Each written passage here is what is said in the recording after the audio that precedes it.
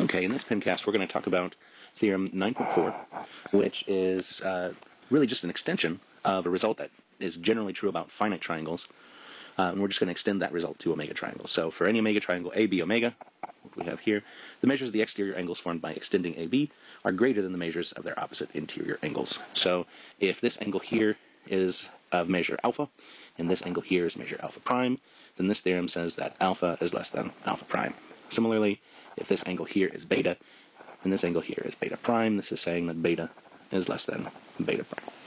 Okay, so we're going to essentially just prove this for the alphas, the alpha and the alpha prime. And you should notice that the argument that we're going to go through is perfectly general. If you just renamed all the points, if you swapped the labels A and B and alpha and beta, exactly the same argument would apply in the other direction. So we're going to prove this. Inequality here by contradiction. We're going to first assume that alpha prime, or alpha is greater than alpha prime, and we're going to show that that results in a contradiction. And then later, we're going to suppose that that alpha equals alpha prime and show that that results in a different contradiction. Okay, so here we have our alpha prime up here, and we have our alpha, and we are assuming that alpha is bigger than alpha prime, so this angle here is bigger than this one. And we're going to use a fairly common trick. Since alpha prime is smaller, then we can construct that angle inside this angle down here. So if angle alpha is bigger than alpha prime, then we can construct this smaller angle within that same angle. Now, of course, this line here, this line L, being above the line A omega, must intersect with B omega. And so let's call this point D. So now we have a triangle, an actual triangle, a regular triangle, ABD, that has an exterior angle equal to the opposite interior angle.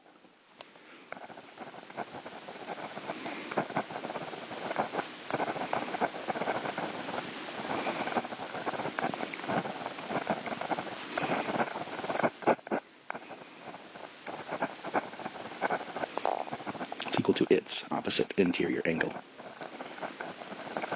But we do know that for regular triangles, the exterior angle is always strictly greater than the opposite interior angle. So this is a contradiction. So, well, alpha can't be bigger than alpha prime, but maybe, just maybe, alpha can be equal to alpha prime. And this proof would have been extremely poorly planned if that turned out to be the case. So there must be a contradiction here somewhere.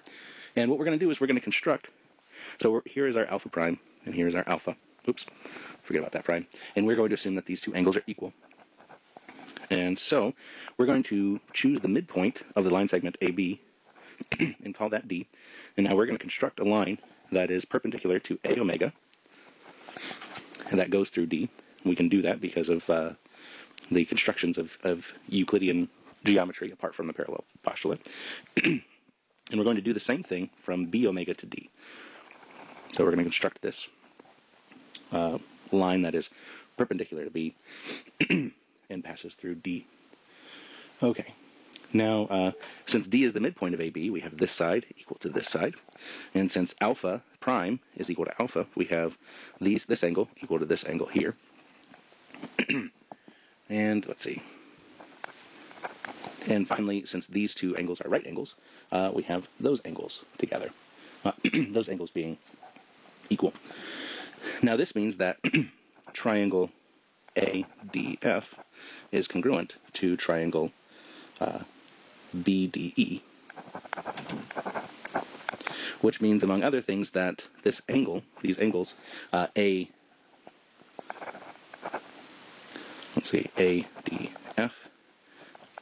is congruent to angle BDE. So what this actually means is that ED and F are all collinear.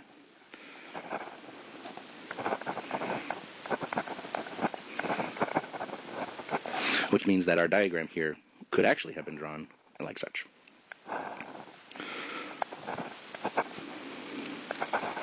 Let's see, this is E,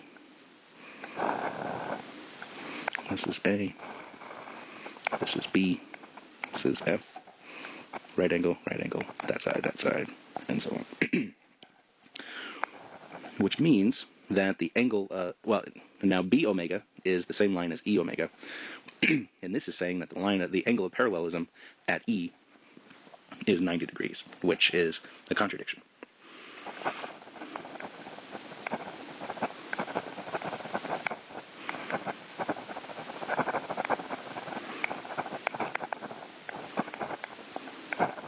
Or, as we're going to quickly transition later, we're going to transition over to radians.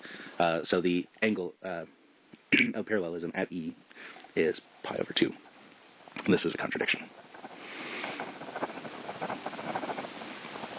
So alpha prime can't be smaller than alpha, and alpha prime can't be equal to alpha.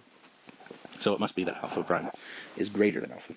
And again, the same argument will apply to beta and beta prime in exactly the same way.